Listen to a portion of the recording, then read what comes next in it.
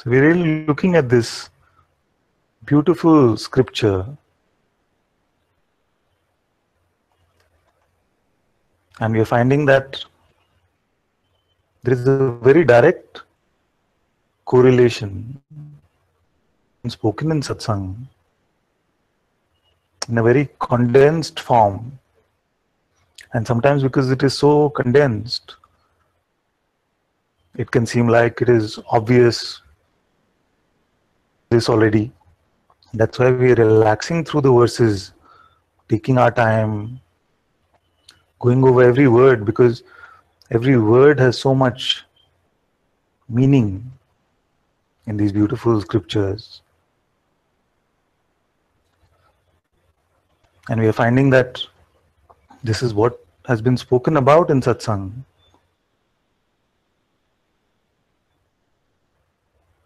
And it's a beautiful way to actually have a framework around what has been shared here.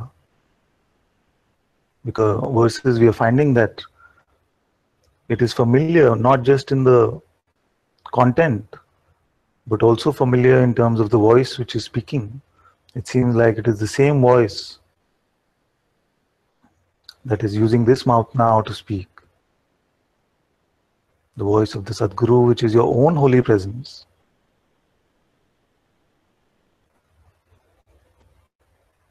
So as much attention as we feel is possible to give. And it's very beautiful because in the Ashtavakra Gita, it is just upon hearing the chapter 1 that Janaka came to the recognition of his real self. Just the few verses were enough to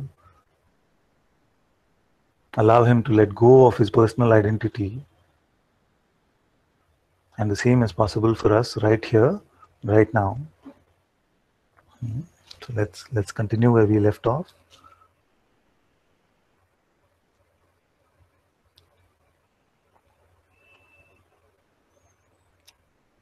So we were reading chapter 1, Instruction on Self-Realization. And I'll quickly go through all the verses that we've already read.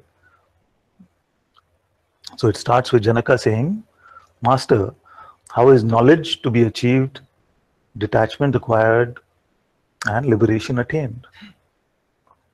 Already very beautiful, isn't it? Because in this is the encapsulation of self-realization, what it actually means. Recognition, but the dropping of the conditioning as well, the detachment. This is clear for most of us. Then Ashtavakra says, to be free, shun the experiences of the senses like poison, turn your attention to forgiveness, sincerity, kindness, simplicity, truth. Insert most likely later on. Yeah. It's very beautiful also to for someone who is new to Satsang and they're wondering, okay, all this is fine, but what do I do? If this question is still bothering us, then we can focus a bit on this paragraph. My feeling is not to focus on this one too much because it just feels like this was inserted later. It does not feel like it belongs in this text. So then Ashtavakra says, water, fire or air, nor are you empty space. Liberation is to know yourself as awareness alone, the witness of these. We discussed this yesterday and we found that the mind can have this tendency when we say that we are not material in any way, then a sense of space. It is, I must be like this space, like dark space or white light or something like this. But even that we are not. Who witnesses even this? You see, that is the question which the sage is asking. And he's also answering, saying liberation is to know yourself as awareness alone. Again, a very important point that we discussed yesterday, to know yourself as awareness alone. You see, not as a discovery outside of me. Because many times in satsang, this can happen that we feel like, oh, awareness is there, but what about me still? But I am this awareness, even I am. You see, so that's why this is a very important verse. So this was 1.3. 1.4 is abide in awareness with no illusion of person. You will be instantly free and at peace. Very beautiful. You see, just in 3 lines. Abide in awareness. Abide in awareness. Nothing actually. But the sage tells us that all that is needed is don't have this illusion that you are a person. So don't have this illusion that you're a person and effort. So to abide in awareness is not something that we have to do. It is our natural, most natural state. Even before the sense of being comes, that I am, even before that we are aware. You see? Yeah?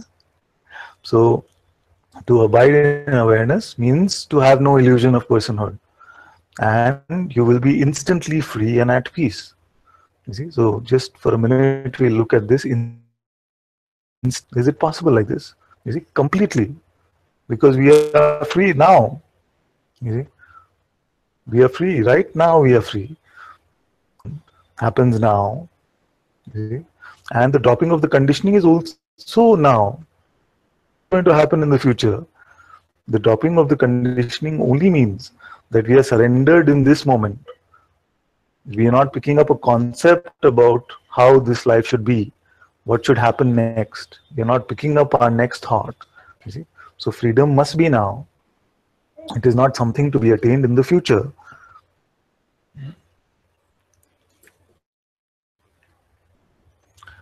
Then he says, you have no caste or duties.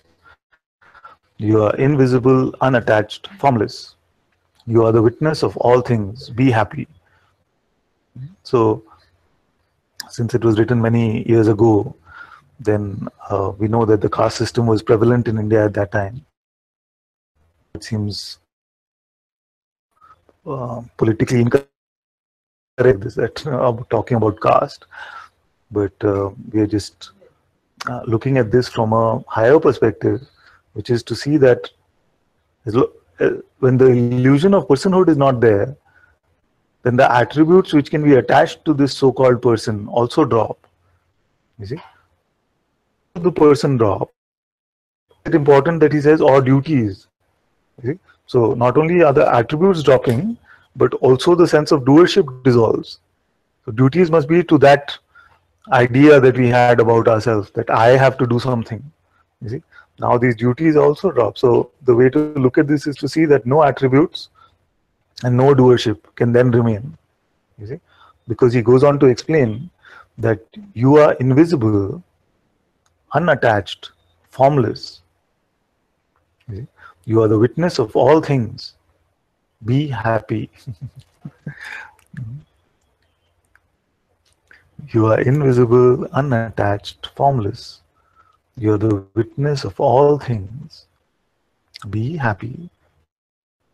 First is the dissolution of personhood, no personal attributes, or and what remains then without attributes. It's just this what he says invisible actually means without any attributes. You see? Unattached, that which are without attributes, this awareness cannot attach to something in reality. You see, so all our attachments were about this idea of the person, never truly about that which we are. Right? So that we discussed yesterday that what we say about attachment is to call something in this realm mine. Right? And the mine implies that there is a me that owns something, but we are then not talking about the truth of what we are. We are talking about the imagined one. You are invisible, unattached, and formless. Now, for the seeker, he might enjoy the sound of these words. But actually, if he was to try and find what is invisible, unattached, and formless, it is very frustrating. You see, how will you discover that? If this is about discovery, how are we to find that unattached and formless? How do we start even looking for it? Where do we go? You see?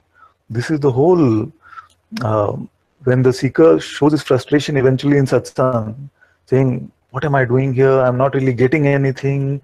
You see, I've been coming here and initially some joy and peace was there, but even that is gone.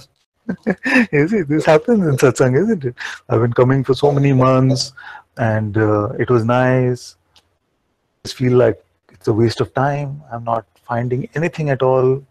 Even that I knew, I have forgotten now. I can't even speak knowledgeably about anything.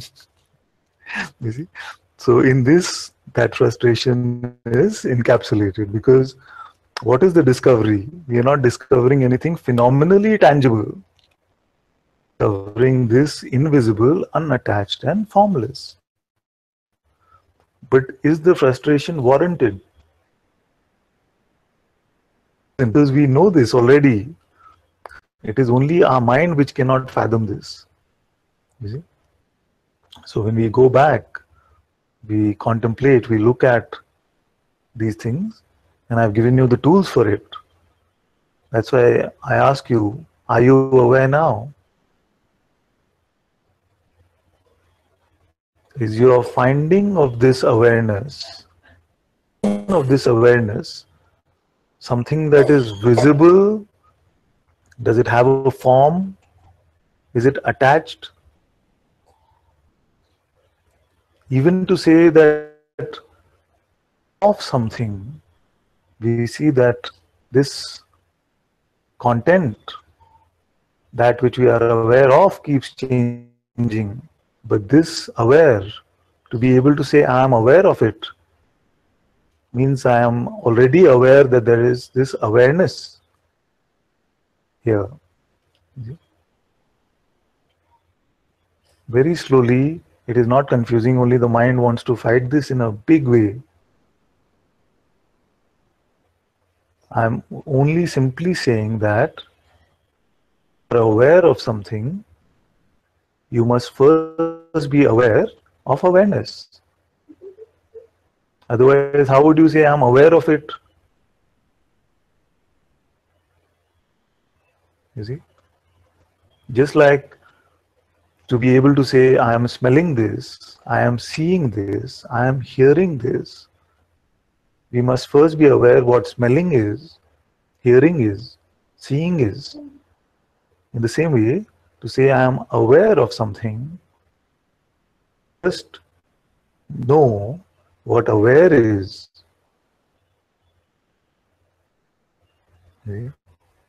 And this doesn't have any attributes. It's invisible in that way and formless. So then what happens is, yes, awareness is here. But even in this statement, awareness is here, there is a tendency for the mind to create some distance between awareness and what this me is. Yes, yes, I know awareness is here. That's why I've given you another tool, which is who is aware of this awareness.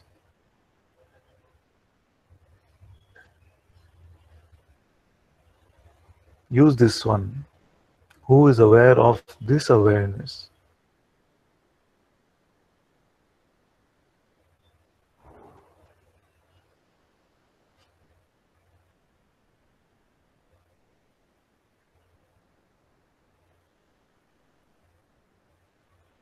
And for those of you who are open enough, you will find that this is the recognition of the self. I is this awareness.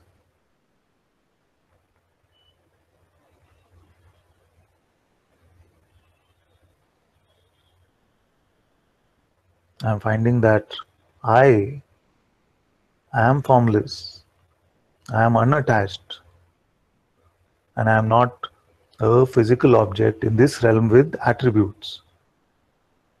Invisible.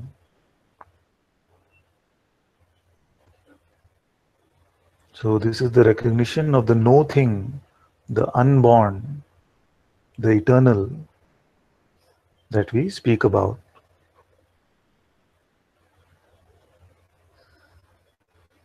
Who is aware of the awareness? I.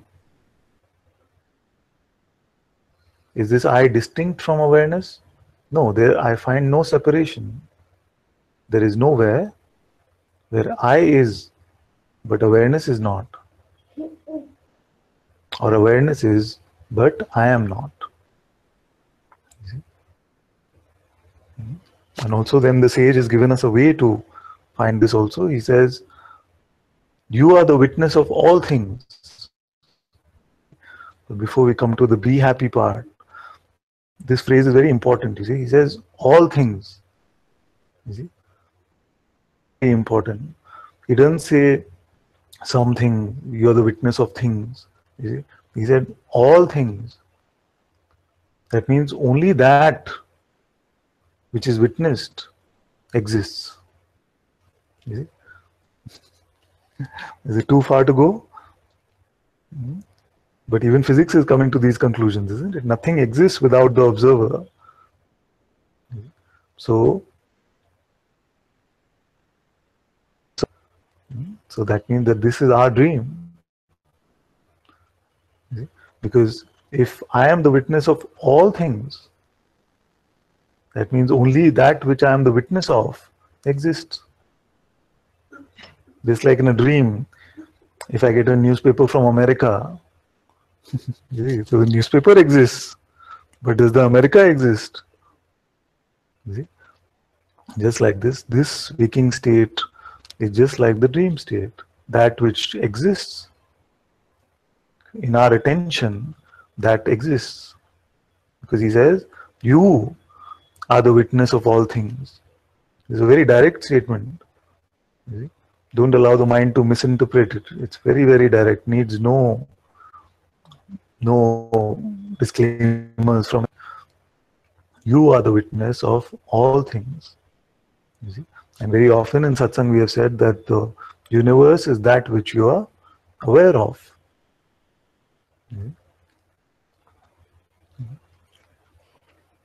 Then he says, be happy.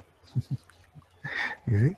And this seems to be like at a different level from where we were speaking just now. So I feel this is also very beautiful because the sage is saying that once we know this, you see, is there any reason to be unhappy? In fact, this must be cause for celebration, isn't it? That I am no thing. You see? That I am that which cannot be hurt, that which is formless and unattached, that has no attributes. And yet I witness play of this realm. Okay. So much fearlessness, so much cause for. So the sage Janaka was sitting with a sulky seeker face. He says, as you know this, but to have, be happy. Person, you see, many times we talk like this. You say, just this, you are not a person. You see, you are not a person, you are not a thing. You see? You are not even consciousness. You are that which is aware even of consciousness. You see?